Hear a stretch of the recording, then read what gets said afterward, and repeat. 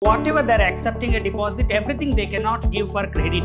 So they want to maintain a statutory liquidity ratio. Investment bank, the word only which is suggesting we are investing. Okay, so the specialized project, a special project we are investing, infrastructure purpose. Development financial institutions are led by the chief executive finance, okay, CEO and managing director who is responsible for day-to-day operation.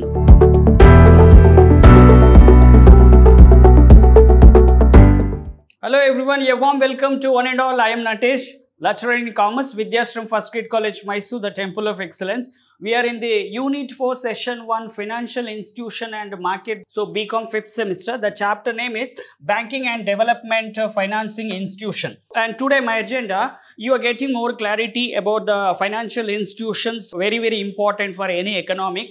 So, the first one, introductions to banking and the banking meaning and definition, the role of banking and the functions of banking. There are different types of bank and development financial institution. Moving forward one by one, the introduction of banking. Banking is a financial institution, okay, which is the major functions of banking, accepting a deposit from the public, okay, or individual or businessman. Okay, so here the banking refers to the process of accepting deposit. Why? Because actually for individual they are opening an account like a saving account.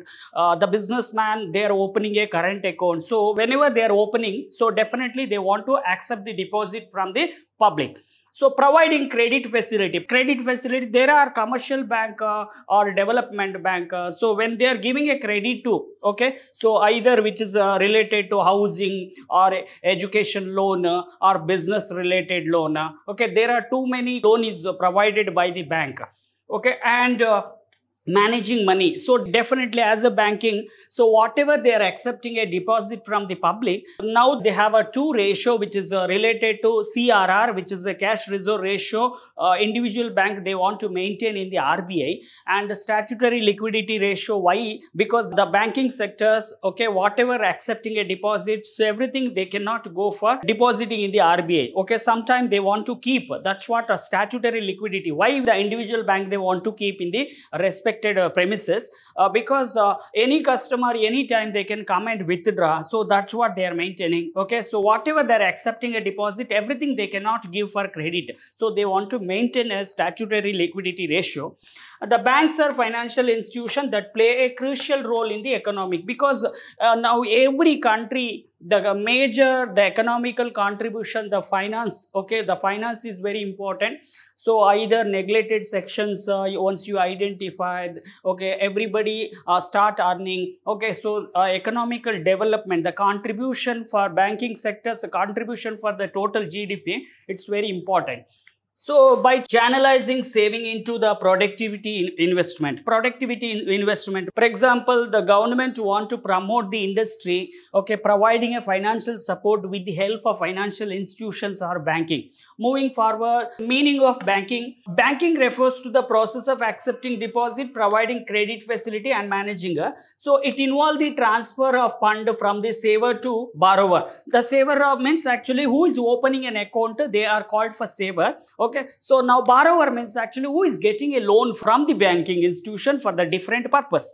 Okay, so and management of financial risk. Okay, whatever they are accepting a deposit, whenever they are giving a loan facility, they are charging. Okay, even the saver, okay, after opening an account, they are also getting interest from the bank. So there are financial risk which is systematic or unsystematic risk which is connected to the financial instrument. Moving forward, there is one definition according to Banking Regulation Act. Because of banking, there is one specific act which is opened in the year of 1949. Banking means accepting for the purpose of lending and investment, accepting deposit with the intentions to providing a loan facility for needy people, and investment, the investment which is related to the development, okay, or you are investing for other mutual fund or security market. and of a deposit of money from the public, repayable on demand, repayable of demand whenever the customers they want to withdraw money from the bank. So obviously there is an option so in the bank. So otherwise, and withdraw by the check, draft, order, and otherwise. So there are different facilities are provided to the account holder. So obviously they can use, instead of cash, they can use per check or demand draft, okay, and other facility, ATM, internet, mobile banking. So there are a lot of facilities are provided to them because we are talking related to modern banking. So the role of banking, the first role is actually financial intermediator. Bankers are acting like an agent. So in between the receiver, what they are accepting, okay, intermediators means actually now whenever the tenant want to pay money for the owner, so with the help of bank, we can easily transfer. And custodian of money, whatever they are accepting a deposit, okay, so which is custodian means that they are taking care of them, okay. And the next one, the payment system facility. There are payment system facility now which is completely modernized or technology. Because of technology, every customers are using a internet banking or mobile banking, okay. So physically they don't want to walk for the banking premises, okay. So the payment system which is related to the government expenditure or infrastructure development, or you want to transfer money for any other country, okay, so easily we can get. Next one, credit creation. Bankers, what they are accepting a deposit, they start creating the credit like loan facility, okay. They're providing a loan to the needy people, okay. And the capital formation, okay, obviously the capital formation, it's very important for any company or private company or public company. So they're raising a fund through the small savers. And risk management. The risk management, whatever they are accepting a deposit, the bankers want to provide interest for the saver account, okay. So obviously there is a lot of risk is involved in the raising a fund. Next one, currency issuation, okay. In sole bank like central bank, RBI, so they have a sole authority to issue the currency. So whenever which is inflation or deflation basis, they are trying to go for printing. And next one, the promotion of saving. So the bankers, everybody are having an account, at least one account in the one particular bank. So the small saver, when there is a bank, obviously the savers, okay, or individual people, they can open an account, whatever they have a disposable income, they are keeping in the bank, like saving account or current account or fixed deposit or recurring deposit like this, okay. Now their bankers are promoting. How they are promoting? Because they are giving an assurance for the interest. Next one, the functions of banking.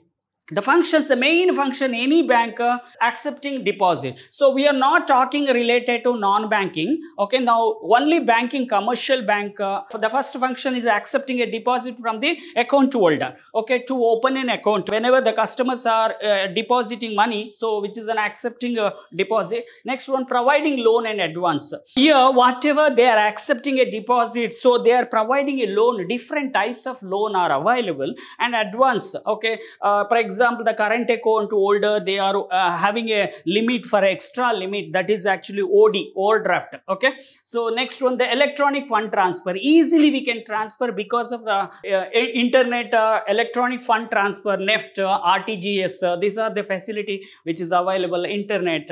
Next one, credit creation. Okay, so definitely they are creating a credit here. Okay.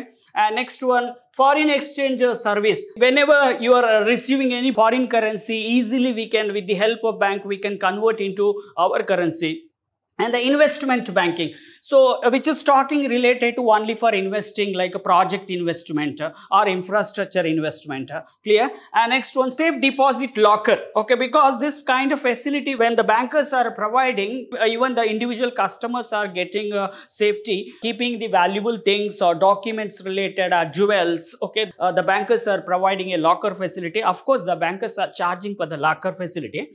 Issuing a letter of credit, issuing a letter of, if you are doing a transaction between any other state or any other country, okay, both the seller and buyer are very stranger for that activity. So how you can believe? So because the bank is giving a letter of credit, Next one, ATM service are given. Next one, the financial advisory service. Okay, as a individual people, they don't know where to open an account or where to invest. You need something like advice. So the banking service are providing banking advisory service. Moving forward, there are different types of bank. Yeah, the first one, commercial bank. So the word only suggesting which is there. Provide a wide range of financial service to the individual people or businessman and government entity. Okay, so the commercial activity, when you're either opening an account like saving account or current account, even the government also going for the payment like salary payment, through the bank only everything will go up. Okay, and for example, JP Morgan case, Bank of America, HSBC. Second type is a retail bank, which is a retail bank cater the individual customer. The service include saving and checking account, mortgage, personal loan, credit card, okay, Welfare and Citibank. So this is your retail bank. Next, third, corporate bank. The corporate bank focus on providing a financial service. Same service are providing for all the banks here to large businessman, corporation, service including project financing, trade financing, treasury service. Example, Deutsche Bank and Barclay. So next one, the investment bank, the word only which is suggesting we are investing. Okay, so the specialized project, a special project we are investing, infrastructure purpose. Specialized in capital market activity like the capital marketing. When as an individual they want to go for investing, definitely they should have a demat account investing in the stock market, okay, a security market. Service include underwriting, merger and acquisition, security trading, investment advisory, okay, Goldman, that's Morgan Stanley. And next one, central bank, no doubt, which is an RBI, okay, govern monetary policy and issue national currency. Like example, the RBI is a central bank for India. Next one, development bank, which is developing like infrastructure, project development, agriculture development, industrial development, small scale development. Okay, so focus on providing a financial assistance for the economic development, the complete economic development project. Support infrastructure, agriculture and other sectors for developing country like World Bank, Asia Development Bank. Next, sixth one, cooperative bank. Cooperative bank, which is related to agriculture cooperative bank or fertilizer cooperative bank, okay, farmer, there are different types of, okay, owned and operated by their members. Because of members, which is a voluntary members are joined together, they are raising a fund. The customer serve as the interest of their members and provide traditional banking service, which is national wide building society, corporate bank, which is a housing cooperative bank, agriculture. There are different types of cooperative banks we can find. Now, Islamic bank operate in the accordance with the Islamic principle, avoiding interest and speculative activity like Qatar, Islamic Bank, Bank Islam, Malaysia, Berhad. Okay, next moving to the eighth bank, community bank. So locally, the community which is based on the locally focused bank serving a specific geographical area. Specific geographical area only the community banks are opening, like Post Bank, City National Bank. Now moving to the next type, land and development bank. So which is land and development, completely like housing or farmers land and for a project which is related to infrastructure. Okay, a land development bank is a financial institution that provide loan for the development of land and agriculture industry land.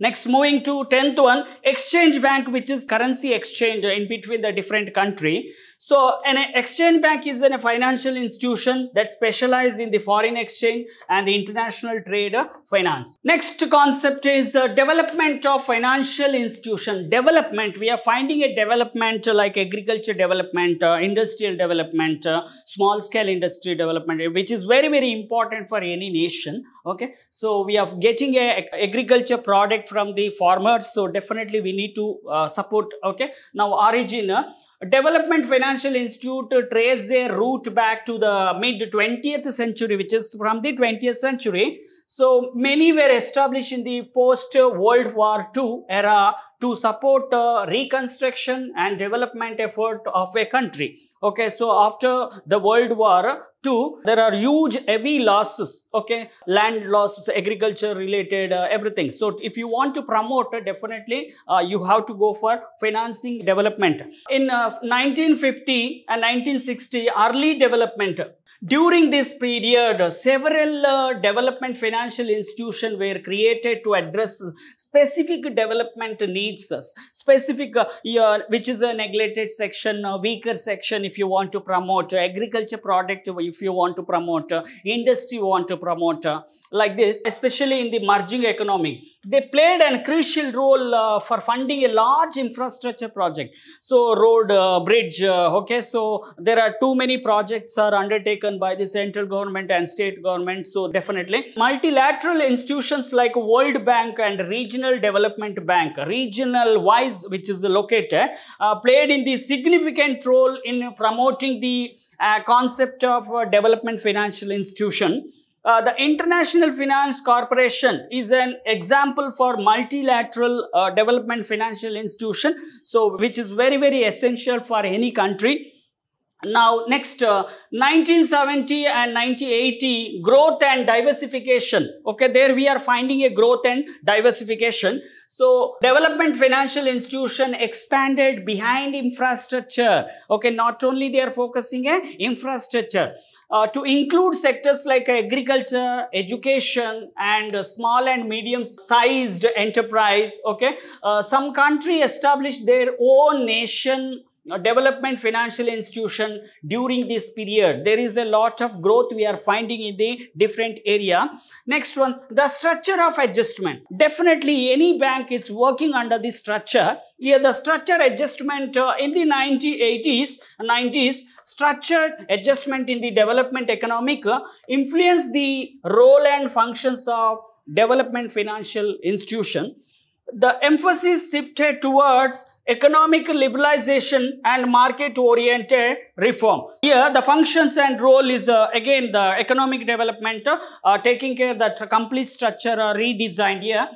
Next, under development financial institution, governance structure, which is very, very important, governance. Okay, so development financial institution typically have a governance structure that include a board of director responsible for strategic decision. There are different decisions are involved, planning is involved. So you need to go for always approaching like a strategic decisions. Next one, leadership role. It is very important leadership role. You have to lead the bank here. So development financial institutions are led by the chief executive finance, okay, CEO, and managing director, who is responsible for day-to-day operation. Okay, so there which is related to project undertaking or development program, preparing a development program. Next one, funding mechanism. So any development, they are providing a financial assistance. So definitely, which is also DFI rise fund through the various mechanism, including capital contribution from the member country, like we have a tie-up with the US, okay, and borrowing in the international finance market and partnering with the private sector entity, because equally public contribution, public limited, public sectors and private sectors are equally contributing for the nation. Next one, the risk management. They access and manage finance and operation and project specific risk to ensure sustainability, because taking a new project or infrastructure project, you have to go for managing the risk. Next one, collaboration with the stakeholders, like your stakeholders, your management, employee, investor, supplier, everybody is coming in under the stakeholders. So DFI often collaborate with the government, private sector entity and non-government organization, we call it as a NGO, and achieve development goals, okay, to rise. Next one, monitoring and evaluation. Each and every year they want to monitor the progress and performance, how there is a lot of development we are finding. DFI have a robust monitoring and educational mechanism to access the impact on their investment. Keep on watch for next section. Thank you.